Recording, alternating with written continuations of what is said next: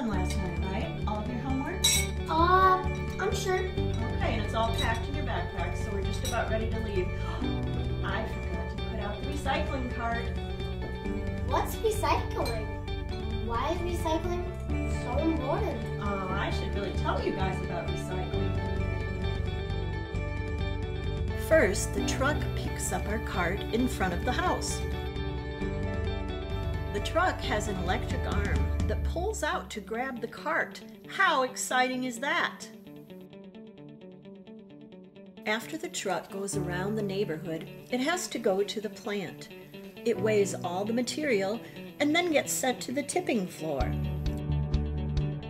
The tipping floor is where all the recycling goes first. The mixture would include cardboard, paper, plastic, and glass. It grows and it shrinks throughout the day because it's always being processed. Materials are then sent to the metering bin, which consists of a large drum that levels out material so it can drop evenly on the next conveyor belt. This creates an even flow to the pickers, which feeds the rest of the system. Each worker looks for specific items and has specific tasks. For example, one worker looks for natural classified plastic, that's milk jugs, while another looks for color classified plastic, like laundry detergent bottles. There's a complex system of conveyors and bunkers. The use of a screen is how paper, containers, and cardboard fall through to be sent over. Another screen sorts with smaller holes, which is the residue line. Glass travels over the pre-sort, then drops on a screen that has teeth. Glass breaks and is sent to a bunker outside.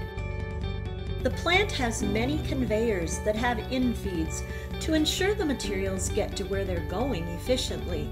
Paper continues on to the fiber line. The belt magnet is used for tin cans, which flips the can into the bin it belongs to. It is called the eddy current. A 2-ram baler is used to crush materials. Another system, which pushes bales out, typically processes about 1,500 pounds of recycled material, but only about 900 pounds of aluminum. That equals 120 bales a day. The system can process 100 tons per shift. A forklift can lift 2 bales at a time. The plant stores all finished products or bales and sells them to different manufacturers. The whole cycle takes from 1 to 2 minutes. And that's what recycling is all about.